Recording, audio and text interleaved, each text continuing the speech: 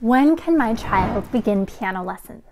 In this video, I'm going to answer that question by giving you a sort of checklist that will help you decide whether or not your child is ready to officially start piano lessons.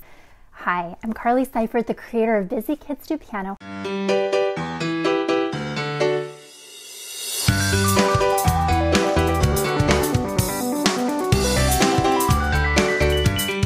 One of the questions I'm most often asked as a piano teacher is, at what age can my child actually begin piano lessons? Now, many teachers have a studio policy in place where they don't begin teaching students until they're age 7 or in 2nd grade or something to that effect. However, I'm here to tell you that there is no magic age at which your child is suddenly ready to begin piano lessons. So rather than looking at your child's age or grade to decide whether he or she is ready to begin piano lessons, I'd rather have you consider your child's skill set. So ask yourself these questions. Can my child identify letters A through G? Can my child count successively from 1 to 10? Can my child hold a pencil correctly and even write a few letters or shapes? So we're talking some basic fine motor skills here. Now, if the answer to these 3 questions is yes, then your child is ready to begin piano lessons. But wait a second, I told you earlier that a lot of teachers have studio policies in place where they won't begin teaching students until they reach a certain age or a certain grade in their school. So here's the thing. A piano teacher who has a minimum age requirement of, let's say, age 7, that doesn't mean that your 5 or 6-year-old isn't ready for piano lessons.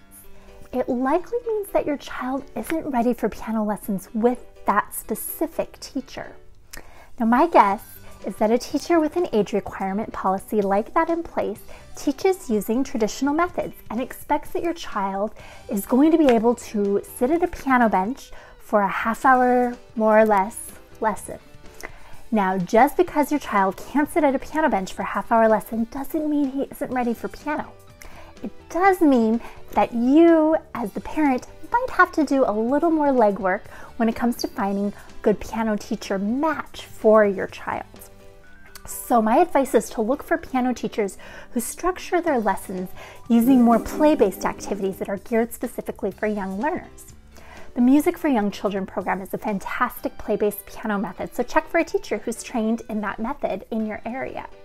Many piano teachers, even outside of that method, love working with young beginners, and they're specially trained to do so or have experience doing so. Be sure to also check out my online piano lesson resources for kids in the links that are underneath this video. If you have a child who maybe didn't have all the skills in place when you went through that checklist and isn't ready to begin piano lessons, but they have a love and an interest in music that you want to nurture, then check out my Busy Preschoolers Do Music course, which is a 9-lesson play-based course for budding musicians. If you want to give piano lessons a try, maybe your child is ready, then check out my free parent-child piano workshop, and the link to register is again underneath this video, and join me for an interactive lesson experience. Now, if this information was helpful to you, please give this video a thumbs up and subscribe to my channel for more answers to your piano-related questions, free piano lesson tutorials, and workshops. Bye for now.